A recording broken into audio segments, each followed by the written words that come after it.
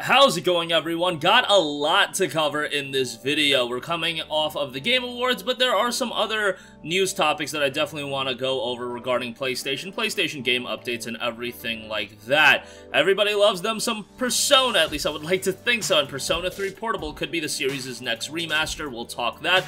A bunch of game updates. Pray for the gods out of nowhere. Resident Evil Village could get new DLC. That's been teased by Jeff Keighley. We had the announcement of Sniper Elite 5, a couple other game announcements, and we have an update on PlayStation. They have some patents for an automated system to detect trolls of all things, and Sony looking to bring PlayStation now to mobile phones according to a confidential Apple presentation. We'll see how that parlays into PlayStation's reported, ideas for a subscription model going forward. But first of all, Persona 3 Portable could be the series' next remaster. That's according to blogger Zippo, who, as Nintendo Life points out, previously revealed Persona 4 Arena Ultimax before its announcement. So Persona 3 Portable is getting a multi-platform remaster, the user said. What platforms would that be? I would imagine Nintendo Switch, PlayStation 4, as well as PC. PlayStation 4 obviously working on PlayStation 5. Would be nice to see an Xbox release as well. I would like everybody to be able to play Persona. Now, Persona 3 Portable is interesting because some people like it better than Persona 3. It is presented in a different style, given that it was originally designed for portable devices in mind. It came out on the PSP, so it does kind of streamline the experience a little bit. For some people, they're gonna like that. For other people, they might not. Persona 3 as a whole is fantastic. I actually have a copy of the original Persona 3, the special edition. This is literally from like the 2004 or whenever it came out, still sealed. I like randomly picked it up one year because I saw it at like a Kmart. You remember those? And it was like 20 bucks, and I was like, hell yeah, I'm gonna go grab that. And it was literally like the version with the art book, and I still have it sealed. Random note, it's not the FES edition, which is kind of a bummer. The Persona 3 FES, is, in my opinion, is the definitive version of Persona 3. That's the version I like the best. I also played P3 Portable, and I had a great time with it as well. Persona 3 is kind of like the Persona title that gets lost in the conversation with Persona, because a lot of people do give attention to Persona 4 and 5. 4 because it's accessible on PC through the Golden release. It was also available on Vita and PS2, of course. Persona 5, obviously, everybody can play it on the PlayStation 4, and that game is tremendous. Persona 3, on the other hand, a very good game. I'm sure it'll show its age a little bit, but if it gets a good enough remaster, it's still going to be a game that's going to hold up a little bit. And it should be noted that P3P did have some additions, like you could play as a female protagonist as well, so that was kind of nice, and that does have some differences in the story's conclusion. So, you know, there were some benefits with Persona 3 Portable, but I still like the FES edition the best that was out on the PlayStation 2. We'll see how this turns out. I would like to see a release of Persona 4 Golden, the PC version, on PlayStation 4 and Nintendo Switch as well. I don't know why that's not happening. Like, Atlus and Sega, I don't know, some things they do really befuddle me, to say the least. Like, why is Persona 5 only available on PlayStation 4, but then Persona 5 Strikers is on PC, but then why is Persona 4 Golden only available on PC and not available on PlayStation or Nintendo Switch?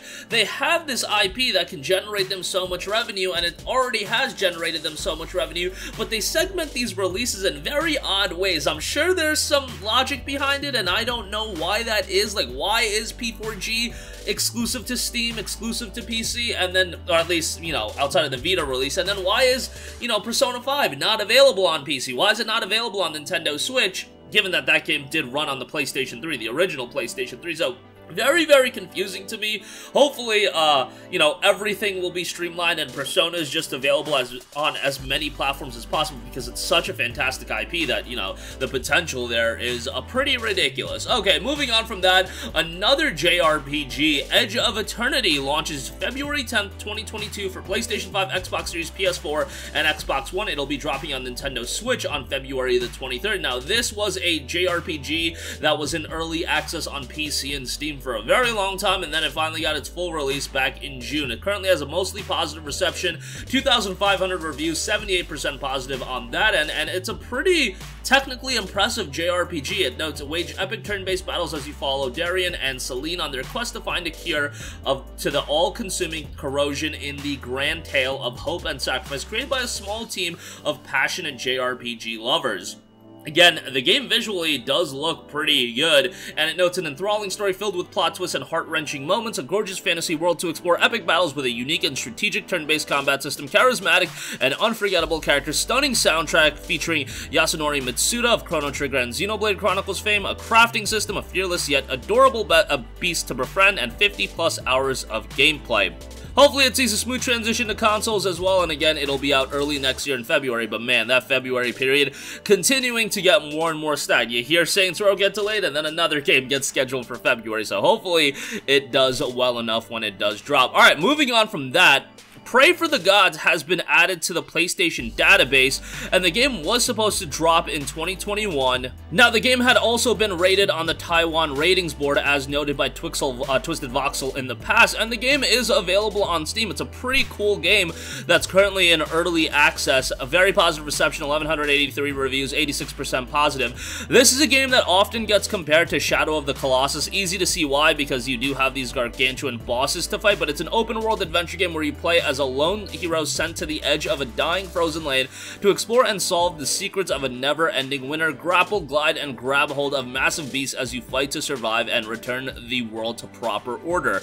The game was done by No Matter Studios, and it's still in early access. It's been in early access since January of 2019, so a long time coming for this one, as we're coming in the 3-year mark of it being in early access, so hopefully it does, you know, come at a pretty solid state, and it will also have PlayStation 5 hardware enhancements if you play on PS5. It's going to be dropping on PS4 and PS5, so this is a game that I've been following for quite a while. It's not one that I spent too much time with on PC. I did want it to get into its final release and then try it out then, but you know, very positive reception for a game in early access is relatively good, and the gameplay itself looks pretty good with a lot of different variety, and the grappling system does look pretty intuitive as well, so again, hopefully this drops soon on PlayStation, and it does get a little bit more buzz, because I would imagine that this would be a game that a lot of people would be all over, but right now, it honestly just doesn't have, like, the notoriety. Like, a lot of people just don't know about this game, but with a PlayStation release, maybe a release on other platforms, that would probably change pretty quickly, and if it ultimately did see its full release, I would, again, imagine that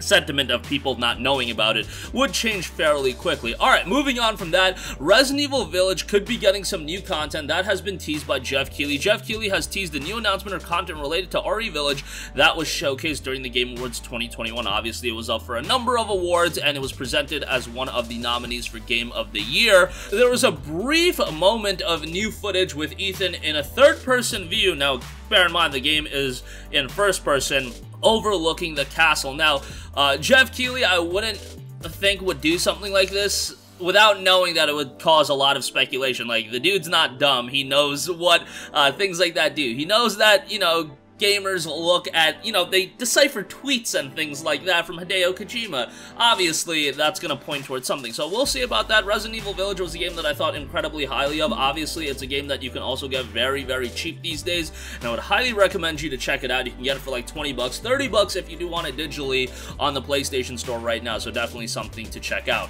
Moving on from that, some new game announcements. Sniper Elite 5 got a bit of a stealth announcement on this. PlayStation 5, Xbox Series, PS4, Xbox One, and PC in 2022, day one on Xbox Game Pass. So, yo, Sony, if you're gonna start your own subscription service, Microsoft ain't relenting with the Game Pass. It's gonna be day one on Xbox Game Pass for console and PC, and you would have to think that it is gonna be a full $60 game, so that is a sizable addition from Rebellion onto the Xbox Game Pass service. So, man, if you're trying to compete with Game Pass, Microsoft is putting a lot of eggs into the Game Pass basket, so that's going to be pretty rough. But Sniper Elite 5 itself, it notes the latest installment in the award-winning series. Sniper Elite 5 offers unparalleled sniping, tactical third-person combat, and an enhanced kill cam. Fight your way across the most immersive maps yet, with many real-world locations captured in stunning detail, and an improved traversal system that lets you explore more of the world than ever before. Set in France in 1944, the game does have you as a part of a covert U.S. Rangers operation to weaken fortifications along the coast of Brittany. Elite marksman Carl Fairburn makes contact with the French resistance. Soon they uncover a secret Nazi project that threatens to end the war before the Allies can invade Europe, Operation Kraken. Some of the images have come out, and we did get a trailer for the game as well. It does note expansive campaign. Many real-world locations have been captured, and you can take on the Nazi plot solo or work with a partner with improved cooperative play, advanced gunplay physics, and traversal, high-caliber customization, invasion mode, campaign drop-in, player versus player, and co-op play. That's going to be interesting. Tense adversarial multiplayer, and again, as we mentioned at the top, an advanced kill cam and improved kill cam will be presented in the game. And there are some gruesome kills in this game, so not for the faint of heart if you haven't played the previous Sniper Elite titles. But Sniper Elite 4 readily available on sale. I believe it's on PlayStation Now as well, so you can play it that way, but this one is scheduled for release in 2022. Xbox Game Pass subscribers will get it day one. Next up, we have Dakar Desert Rally. That's been announced for PS5, Xbox Series, PS4, Xbox One, and PC. This is coming from publisher and developer Saber Interactive, and it is a rally racing game, the biggest and most epic off-road rally racing adventure ever developed. Dakar Desert Rally captures the genuine speed and excitement of Amaray Sport Organization's largest rally race on the planet, featuring a wide array of licensed vehicles from the world's top makers, including motorcycles, cars, trucks, quads, and SSVs.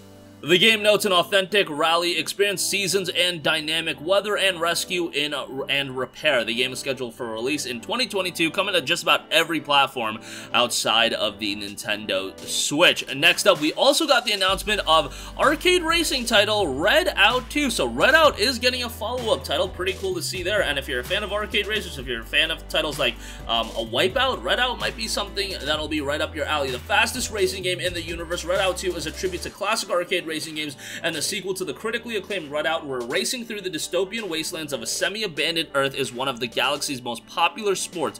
Reach impossible speeds. Key features note speed and control, extensive career mode, competitive multiplayer, comprehensive customization, and a jaw-dropping soundtrack featuring a lot of electronic music that'll probably really complement the game. Redout 2 is scheduled for a release in 2022. If you're a fan of arcade racers, definitely keep this one on your radar. Alright, those are the game announcements. Do want to cover a couple of other things. PlayStation patents automated system to detect trolls and disruptive players in multiplayer games. Okay, this one is a little wild. If they can figure out how to do it, I mean, that'd be quite nice.